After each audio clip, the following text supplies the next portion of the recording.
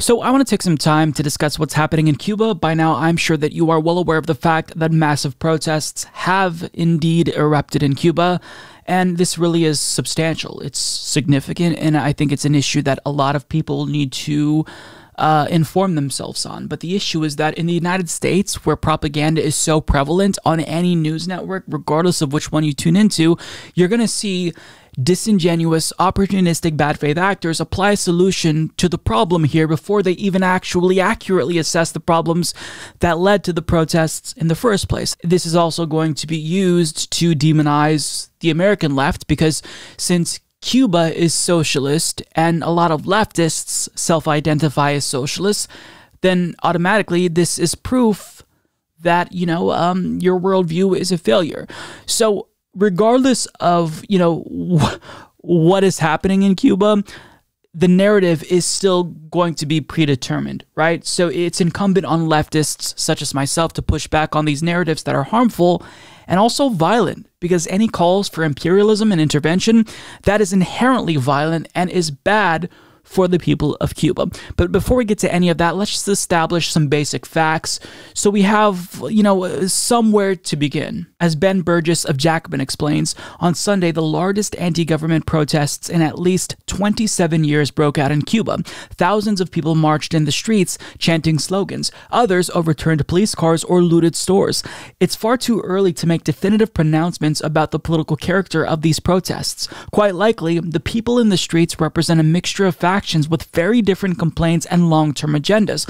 One thing that is clear is that shortages in food, medicine, electricity, and other basic goods were the immediate spark for the protests. The stores that have been looted are controversial because they sell expensive products to foreigners who can pay in currency that most Cubans don't possess. American politicians who long to topple the Cuban government have been pointing to these conditions as they call for intervention. And these lawmakers are the individuals who I was referencing at the beginning of this video. They don't necessarily care what's taking place. They see that pain and suffering is happening and people are being deprived of basic necessities, and they think, okay, well, now's the time. This justifies U.S. intervention. And there's several examples of this. Val Dennings, a Democrat, tweeted out, "America stands for freedom. We must stand with the peaceful demonstrators in Cuba as they struggle for their not only freedom from tyranny and dictatorship, but freedom from disease, poverty, and corruption. The White House must move swiftly. Freedom shall and must prevail."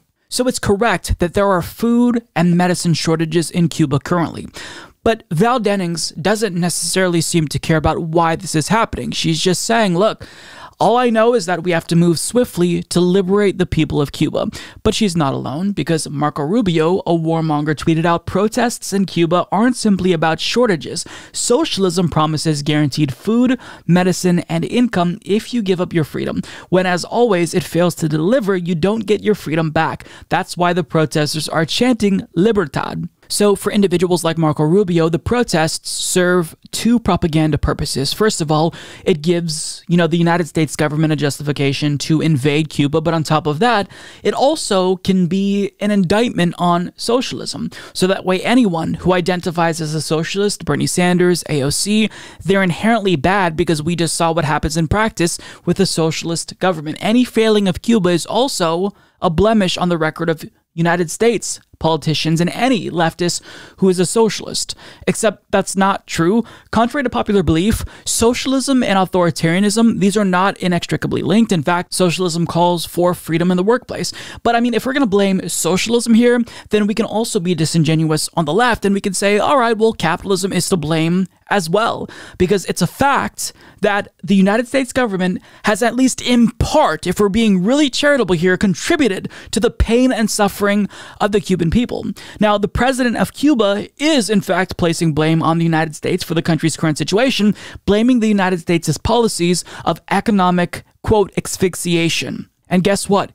He's not wrong, because what's happening in Cuba is bad And there's a reason why people are taking to the streets. They actually are suffering currently because this is what they're dealing with. As Julia Conley of Common Dreams explains, as The Economist reported earlier this month, food exports from the U.S. to Cuba, which imports about 70% of its food and relies heavily on goods exported from the United States, recently reached their lowest level since 2002. Last month, The Intercept reported that the decades-long U.S. trade embargo against Cuba, as well as sanctions imposed by the Trump administration and kept in place by President Joe Biden, has kept Cuba from accessing critical foreign-made medical supplies to treat its own population during the pandemic, even as Cuba sent more than 2,000 medical professionals to help fight the global crisis in other countries. According to The Intercept, large shipments of ventilators, masks, and syringes have been unable to reach Cuba since the pandemic began due to companies' financial ties to the United States. Days before leaving office, former President Donald Trump designated Cuba as one of 4 state sponsors of international terrorism, along with North Korea, Iran, and Syria. The Biden administration has not lifted the designation, which restricts Cuba's access to international financing as its economy emerges from a massive recession, having slid 11% in 2020, The Intercept reported. So there's a lot of things that are contributing to the pain and suffering of the Cuban people. But anyone who oversimplifies this situation and simply blames socialism, this is not someone who is an honest actor. This is not someone who you should take seriously. So for those of you who don't know, Cuba right now is dealing with economic austerity because one of their main resources has been cut off from them due to a global pandemic. So tourism.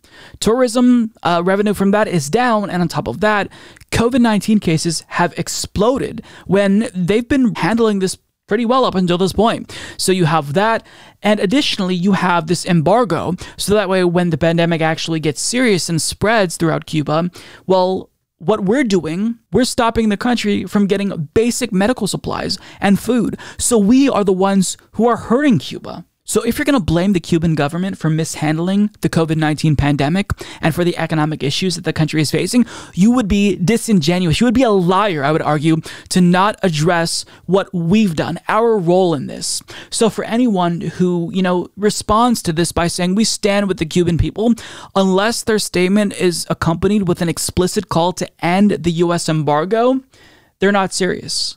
And the worst example comes from Joe Biden, who tweeted out, "We stand with the Cuban people as they bravely assert their fundamental and universal rights, and as they all call for freedom and relief from the tragic grip of the pandemic and from the decades of repression and economic suffering." But the very first response to this tweet points out 184 countries voted to end the destructive U.S. embargo on Cuba. 2 voted to keep it, the United States and Israel. End the blockade or shut the fuck up. And that's exactly correct. If Joe Biden isn't actually going to end the U.S. embargo, then anything he says with regard to the concern that he's expressing for the Cuban people, it's a flat-out, blatant lie, right?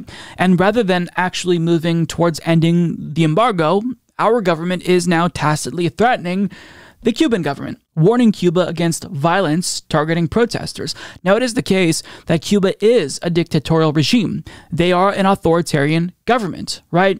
They don't really allow First Amendment freedoms that we have in the United States, freedom of speech. They're more authoritarian in terms of, shutting down the internet. That's what they've done in response to these protests. And that's all terrible. That's bad. However, for the United States to say, oh, well, you know what? We're warning you, you better not be violent against your protesters. That's really funny, considering the way that we respond to protests here in the United States, where we actually have constitutional guarantees that uphold our freedom of speech, right? Of course, you have states criminalizing BDS. You have Republican governors decriminalizing protesters being run over. And as Mac, Good Politic Guy, points out once again, cops in the United States were literally intentionally running over protesters last summer.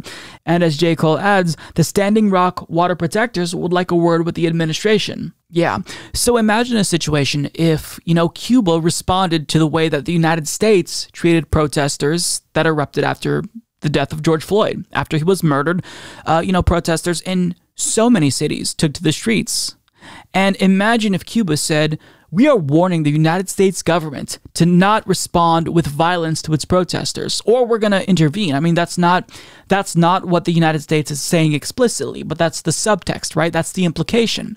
Imagine if Cuba said that to us. And that's not to say that the Cuban government is justified in cracking down on protests and shutting off access to the internet, but to suggest that their treatment of protesters is further justification that we should intervene in any way, shape, or form is incorrect here.